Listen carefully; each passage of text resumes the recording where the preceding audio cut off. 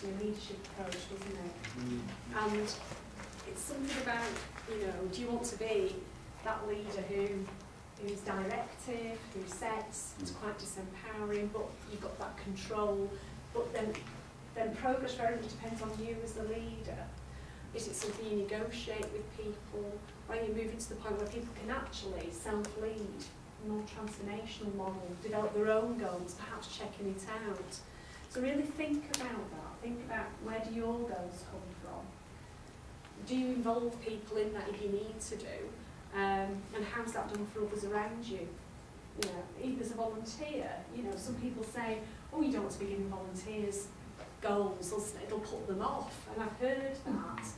But people want to know, well, what contribution can I make here, and how do I know I'm doing it well? And that's the point about participation enhances performance, and that's really evidenced. But and also the more specific the goal is, because people then know exactly, where am I trying to go? What will it look like? What will success look like? How will I know I've got there? Then the other big part of the equation.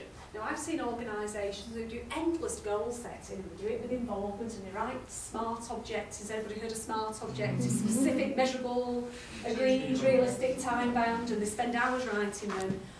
And then they don't actually get any feedback.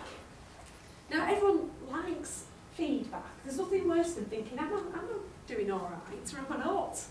So feedback is a really important part of what can drive people and motivate them. And they like to know, how am I doing? What's been good?